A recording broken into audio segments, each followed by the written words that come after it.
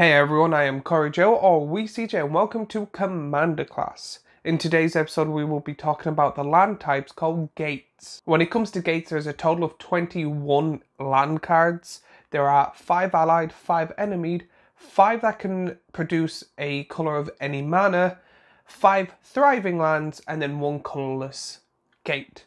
So there is also going to be a secret card at the very end because the land itself is not a gate, however it does something with gates.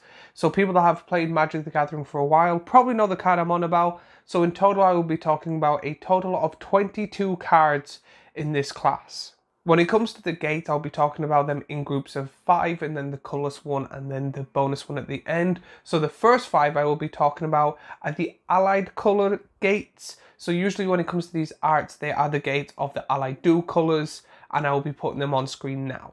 Azorius Guildgate, it's a land that's a gate that's a common. Azorius Guildgate enters the battlefield tapped, and it taps for a white or blue.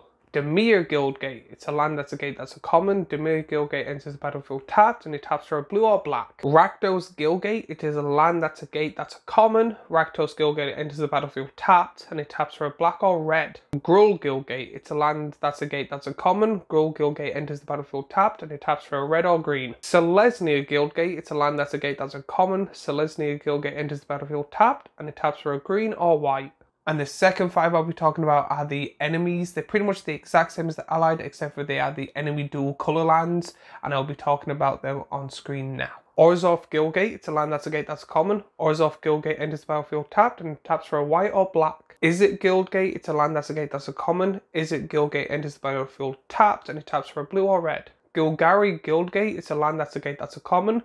Golgari Guildgate enters the battlefield tapped and it taps for a black or green. Boros Guildgate, it's a land that's a gate that's a common. Boros Guildgate enters the battlefield tapped and it taps for a red or white. Simic Guildgate, it's a land that's a gate that's a common. Simic Guildgate enters the battlefield tapped and it taps for a green or blue. So now that we've gone through all the allied and enemy gates, there is 5 gates that are able to make or tap for a colour of any mana, because there's different ways to do it.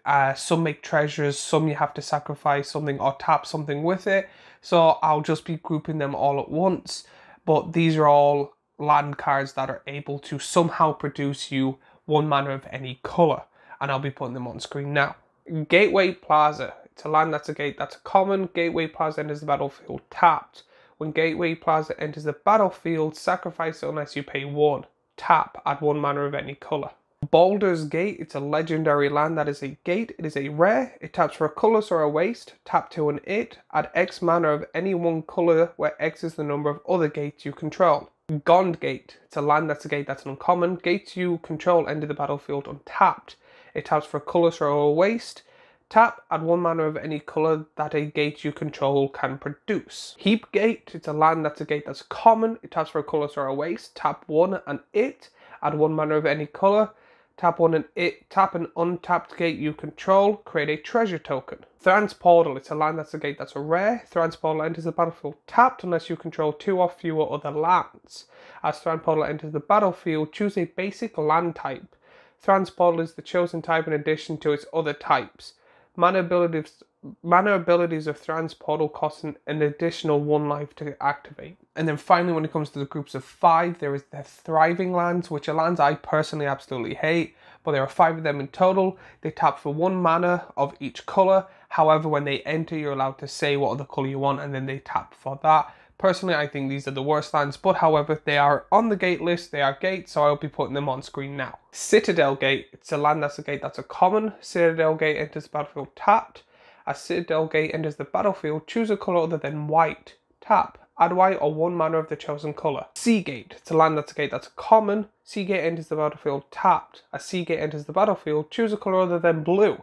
Tap, add blue or 1 mana of the chosen colour. Black Dragon Gate, it's a land that's a gate that's a common. Black Dragon Gate enters the battlefield tapped.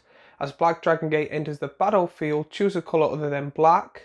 Tap, add black or 1 mana of the chosen colour. Cliffgate, it's a land that's a gate that's a common. Cliffgate enters the battlefield tapped. As Cliffgate enters the battlefield, choose a colour other than red. Tap, add red or 1 mana of the chosen colour. Manor Gate, it's a land that's a gate that's common. Manor Gate enters the battlefield tapped. As Manor Gate enters the battlefield, Choose a colour other than green. Tap, add green or 1 mana of the chosen colour. And then finally, when it comes to the gates, there was one that taps for a colourless or a waste. However, it has a secondary ability and I find that quite good. However, you need to put other gates in it, and that's why it's a gate card, and it's also a gate land, so it's why I'm mentioning it in this video. So it'll be on screen now. Basilisk Gate, it's a land that's a gate that's a common. Tap to add a colourless or waste. Tap 2 and it. Target creature gets +X/+X until end of turn, where X is the number of gates you control. Activate only as a sorcery. And then finally is the special card. The reason I decided to put this in is because it helps with gates. It has a ability with gates. However, the card itself is just a land, and I'll be putting it on screen now. Maze's End. It's a land that is a mythic. Maze's End enters the battlefield tapped. Tap, add 1 mana to your mana pool, or tap 3 and it. Return Maze's End to its owner's hand, search your library for a gate card, and put it on the battlefield. Then shuffle your library. If you control 10 or more gates with different names, you win the game. So now you know what gates are and the abilities that come with them, and you also know a special bonus card when it comes to Magic the Gathering gates. So as always, let me know what you think of this class in general. Let me know what was your favourite gate, even if it's the art or what it does, in the comments down below. And in next week's class, we will be talking about bounce lands. But as always, remember to like, subscribe, follow me on all my social media and all that good stuff. I've also started a Patreon, which is also in my link tree, so please go have a look at that. It helps support this channel. And as always, I will see you in the next video. Also, if you find that this class was good, last week's class was Guildhall lands. Also, if you want to know more, there's a playlist when it comes to all these classes down below.